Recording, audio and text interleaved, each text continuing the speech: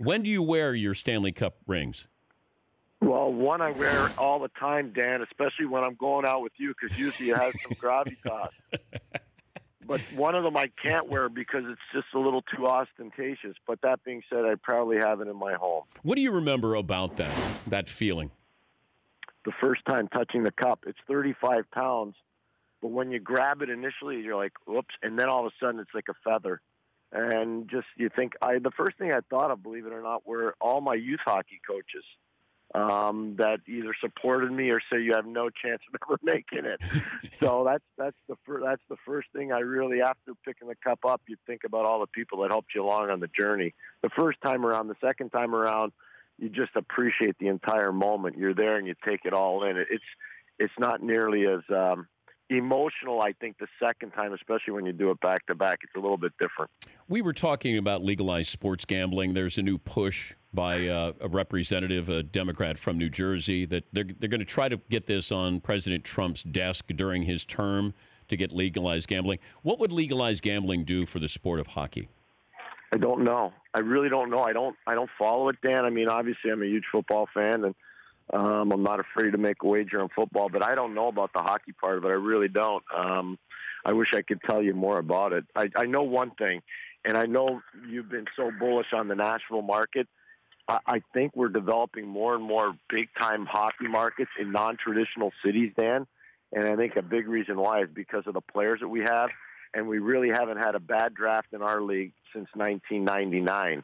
That's a long time. So our league is chock full of players right now that I couldn't tell you back when I was coaching that we had nearly as many good players as we have now in the league. Well, the only reason why I bring up gambling with hockey is that, now people who might not be as interested can bet on, they love to bet on things. And I wonder, right. With a hockey team in Vegas, is it just a matter of time before we just see legalized sports gambling, not just with, hockey, but with everybody? It's a great point. I don't know, but I think it's a very, very fair point and something that will require some time to break it down. The storyline of the playoffs so far has been what or who? I would say the Nashville Predators have been a phenomenal story as an 8th seed, and what they've been able to do to get to the Stanley Cup Final and their marketplace, Dan, has been phenomenal. I can't say enough good things about the Nashville storyline. But I think the biggest thing in this playoff has been, besides the marketplace, has been the elevation of star players. You're seeing it with the defensemen in Nashville. You're seeing it here with Sidney Crosby and Evgeny Malkin. You're seeing it with Erik Karlsson in Ottawa. You saw it with Ryan Getzlaf, obviously, with Anaheim. I think the elevation of star players in our playoff has been phenomenal.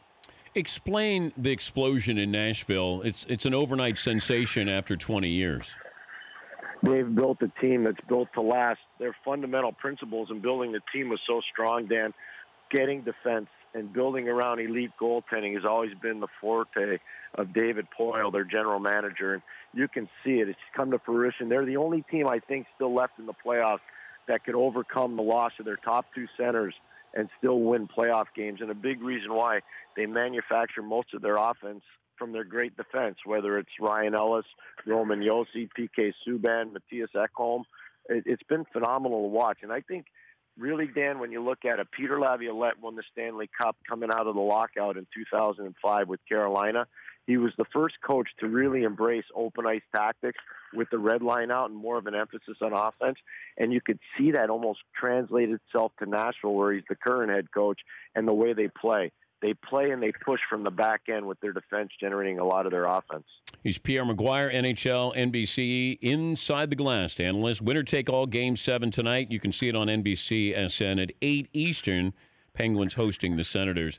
Could Sidney Crosby be underrated, Pierre? I don't think he's underrated. I think Sidney's never played as well as he is right now. I think people in the league that actually have to make their living coaching against him or playing against him really appreciate where Sidney Crosby's taking his game to right now. His awareness in face-off situations, his awareness in terms of transition defense, his down-low coverage, his ability to elevate and really support wingers that maybe aren't first-line players. It's been phenomenal to watch his development as a player. I go back to when he was a high school player at Shattuck St. Mary's in Faribault, Minnesota, watching him. And then watching him be the youngest player to ever score for Canada at a World Junior in Helsinki, Finland when he was 16.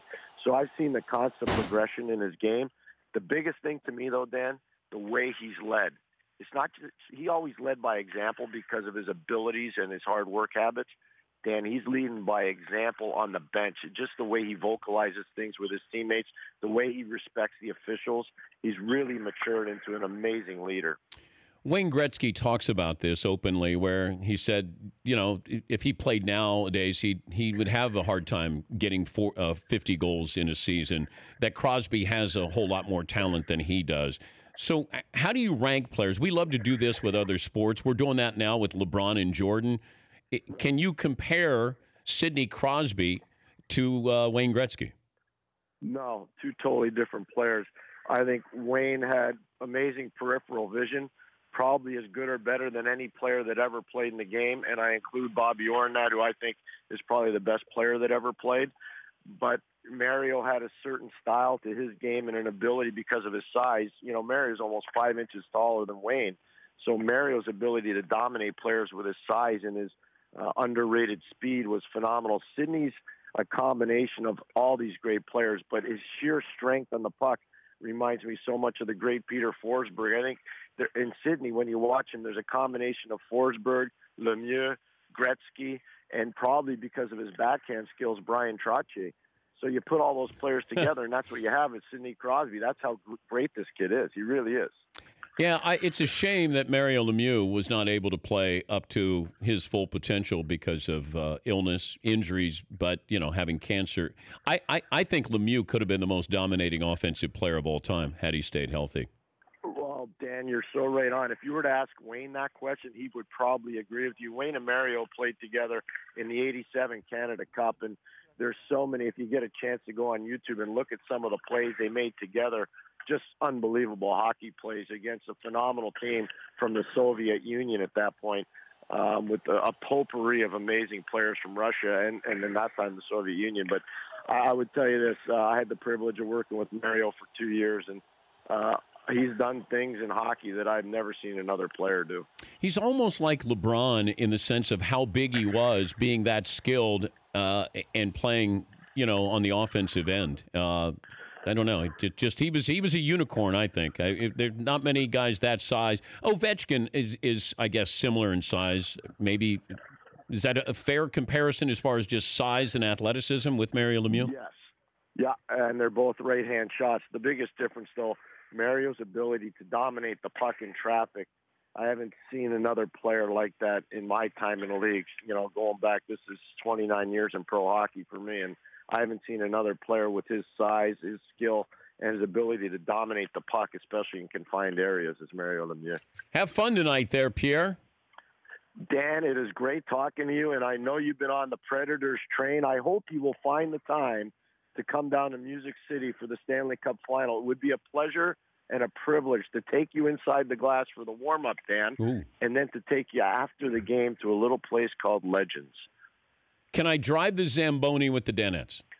I would have to check with the people in Nashville. But, Dan, I'm telling you, if you went there, you would be blown away by what they've created down in Nashville. It's a phenomenal place to watch a game. I appreciate the invitation, Pierre. I might take you up on that. And have fun tonight. Tell the boys we said hello.